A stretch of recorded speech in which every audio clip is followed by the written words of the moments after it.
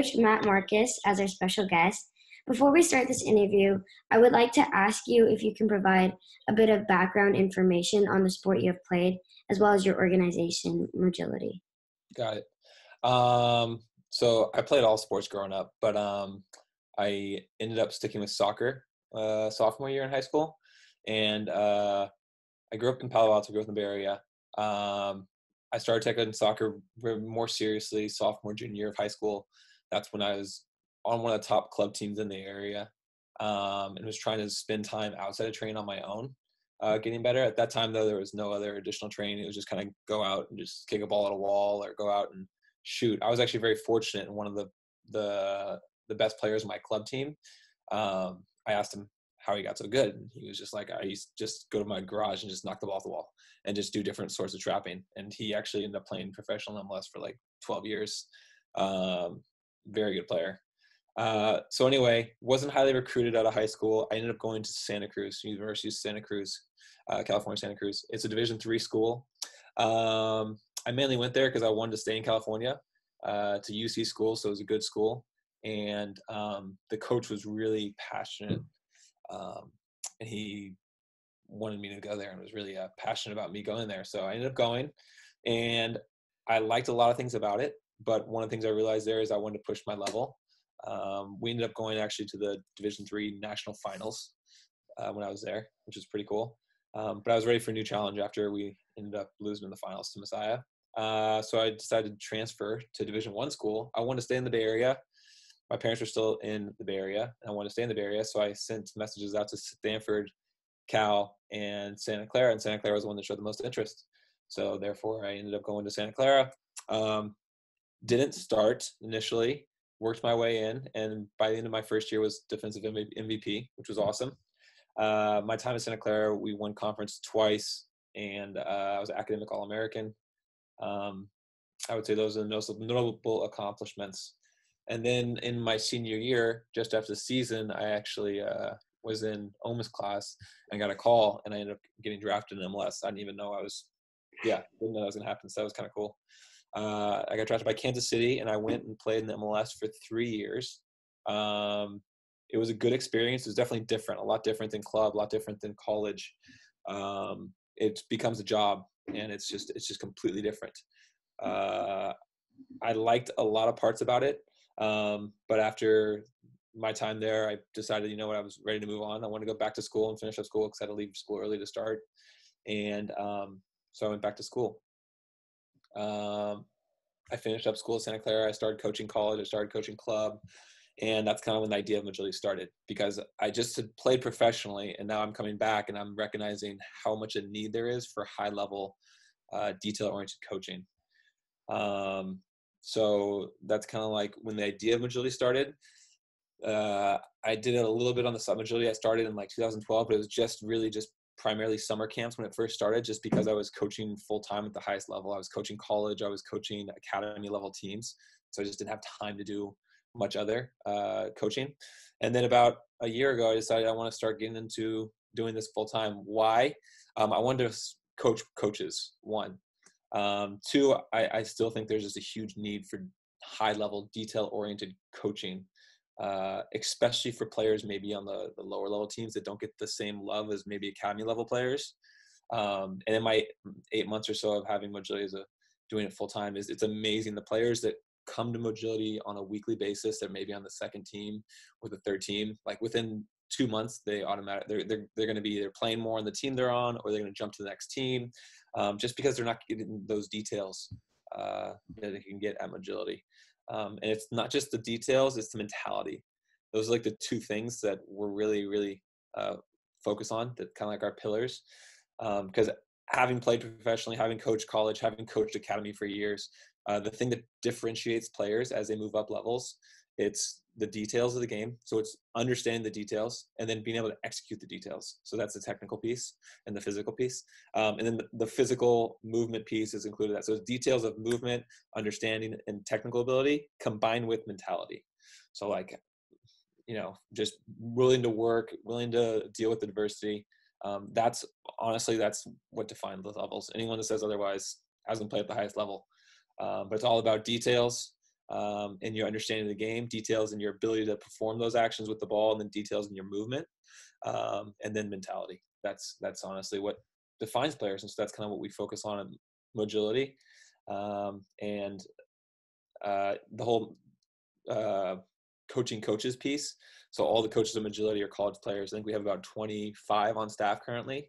So they're all college players, or going to be college players. And I think that's huge, because like I know when I was in middle school and high school, and there was be maybe a college player that comes to my club practice, or you go watch a college game, like, oh my gosh, this is so cool. That's where I want to be. And so me being able to help those guys, because even though I know they're in college already, they still don't have a complete understanding of all the details of the game. So me being able to help them as players, and then now they can turn around and help the players they're coaching.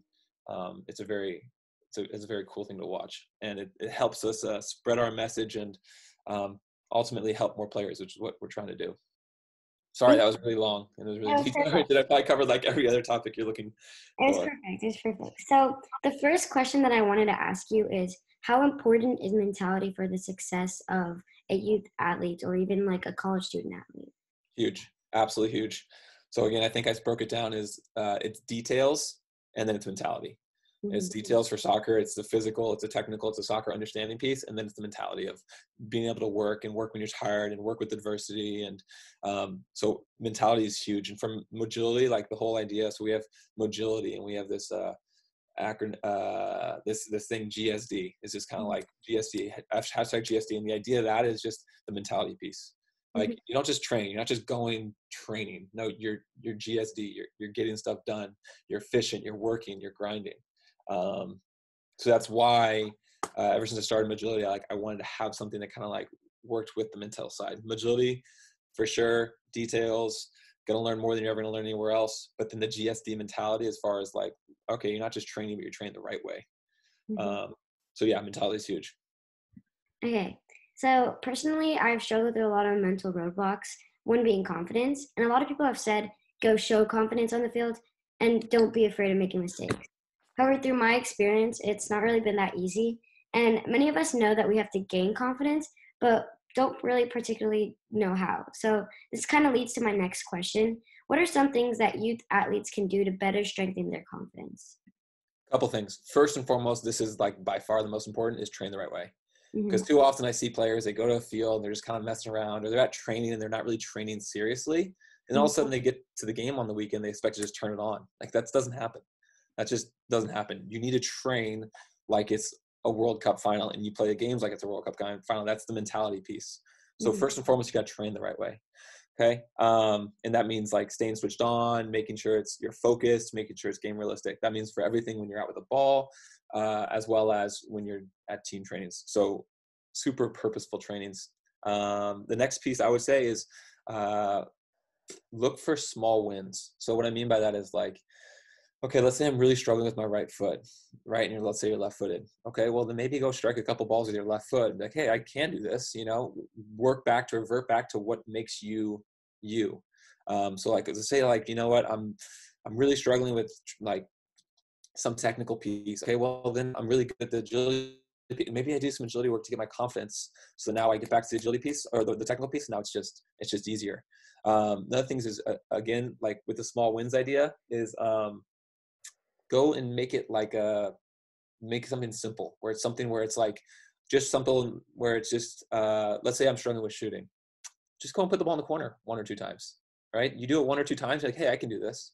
And then all of a sudden you get the confidence back of, hey, I can do this. Now it's just a matter of doing it repeatedly. And that's the difference as you move up in levels too, is like anyone can put the ball in the corner, but it's how consistent you can do it. And when you're lacking confidence, look for the small wins. Go and play to your strengths, and then go in, train to your strengths, and then also go and be successful doing something that you're confident doing, and then work from there. And then one of the things I think is big is being able at times to pull away and just like have fun and enjoy it. So like if you're training with teammates, maybe staying there a little after and doing like a little fun juggling competition, or doing before training even. So it just kind of like relaxes you. Because I know when I struggled with confidence as a player when I was playing pro, it's always because you're always so worried about everything. So if you can just relax a little bit more by maybe having a little bit more fun, it's a great way to kind of reset the dial. I think that's very important to have fun. because it's like the main idea of why you're playing the sport. So For sure. a lot of athletes also develop expectations for themselves, causing a hindrance in growth because they basically strive for perfection. Now, these athletes have a fear of making mistakes. They feel as if a mistake maybe can jeopardize their team, or maybe they'll upset their coach or even parents. Now, since they're afraid, they don't perform at their best. What advice would you give to youth athletes who are struggling with the thought of making a mistake? Mistakes happen. Everyone makes mistakes. You got to get over it. You can't dwell on mistakes. For me, this is the easiest way that I learned to not dwell on mistakes. What's the object of playing the game? Obviously to have fun, but once you're competing, you're trying to win. If you're dwelling on a mistake, that's not helping you win. So why do it? You go and you have a bad pass, you can't be like, oh, why would you go throw your hands up in the air? You're just allowing the other team now time to counter and take advantage of what you're doing. Mm-hmm. So for me, it's a mentality of can't dwell on mistakes. Mistakes happen. Focus on the present. Okay, what now? What now? What now? What's going on now? What's going to happen next? What's reading the game? Those pieces I think are big. So yeah, you can't dwell on mistakes. You got to just instant positive reaction. Something I learned at an early age. IPR. So whatever happens, on to the next play. On to the next play. Yeah. Thank you. So the next topic I wanted to talk about is the importance of effort and how mentality really affects it. So we hear like the term push yourself, but similarly to confidence, it's really hard to push ourselves when we have thoughts of giving up. So what are good and positive things to think about when undergoing an intense exercise or when we're really tired in a game? Yeah, this happens at everybody. And everybody, they hit the wall and they're like, oh man, I just want to stop. Um, and there's a lot of things, there's a lot of ways. Like I'm pretty good at this because honestly, when I was growing up, I wasn't the fittest kid in the world. But I think any team that I had, even college player or professional player that I played with, would say I probably was the most fit player on the team. And it was just playing mental games with yourself. And so what it would be like, let's say if it's a fitness exercise and I'm like really, really tired, right? Well, typically if you're doing a fitness exercise, it's over some sort of distance. So ways to look at it maybe is like, if it's over some sort of distance, maybe look at it if you're on like a soccer field. Okay, I just need to get to that line. I just need to get to that cone. I just need to get to that turn. So just small wins. Just get to that line, get to that turn. Another way is like trying to like change your frame of reference. So for instance, like let's say you're running like a full field sprint, like down and back. Well, once you touch that far line, you're already halfway done. Like this is the tail end. Also, you're already done with the one turn. The turn's the hardest part anytime you're doing any sort of fitness. The stopping and going is the hardest part. So it's thinking about like those types of wins. Get to the line, get to the line. Okay, now I'm over halfway. Oh, I'm over halfway. Oh, I'm done with 3 reps. I'm only doing 5. I'm 3/5 away there.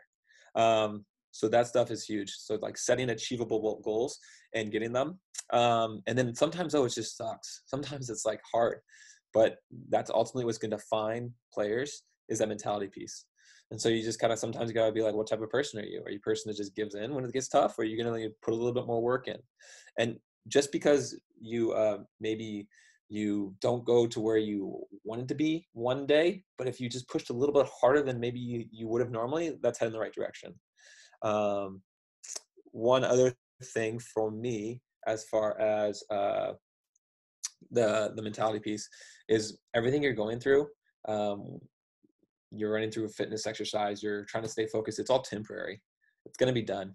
In the big grand scheme of things, it's not that huge a deal. And then the last thing that I use personally all the time was I think back to a moment where maybe if I concentrated a little bit harder, maybe I worked a little bit harder, and it would have like changed the outcome of a game. Like I remember having like a couple vivid memories. One was I remember my second year, no, my first year MLS, I came on a sub in first round playoffs. We're playing against Columbus Crew when I was in Kansas City, and we were down 1-0 on aggregate. So we needed a goal. We were at their place. I'm playing left mid, and there's a ball that comes whipped in the box, and I'm like running onto it, and I kind of can't see it for a half second, so I like hesitate, and then it like pops into view, and it was maybe like a foot out of my reach. And I was thinking after that, if I anticipated that a little bit faster, I would have kept my run going. I could have got on the end of it with a diving header, and I was like 8 yards away from goal, and it was towards the end of the game. So guess what? That off season, I'm thinking about that constantly. And so every time it gets hard, I'm like, no, I got to stay focused. I got to work harder so that when that moment comes, I'll be ready to execute.